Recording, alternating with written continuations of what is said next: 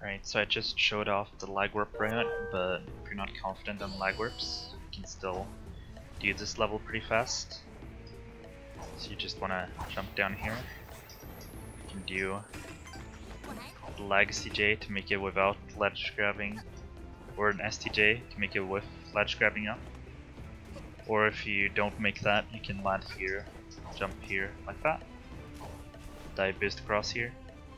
And if you're not confident in making the cycle without burning up, you can take the pull here to refresh yourself.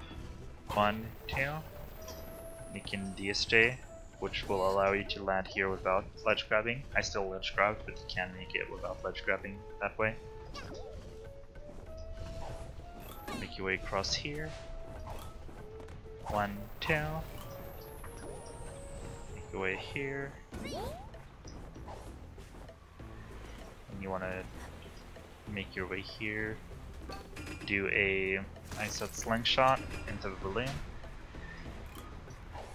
Grab the hook shot. 1, 2.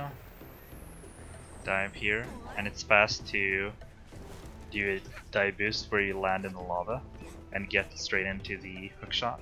If not, you jump over here and grab the hook shot like this. 1, 2. Make your way here. And here you want to do a lag shot. Make up your way here. No, 1, 2. And you can DSJ here to dive boost right away. And use this ice hat platform.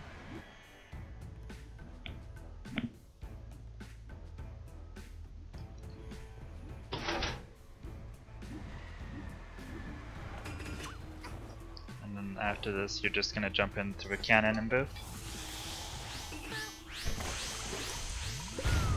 Like that.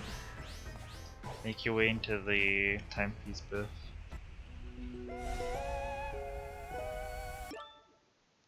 Pause at that timing roughly.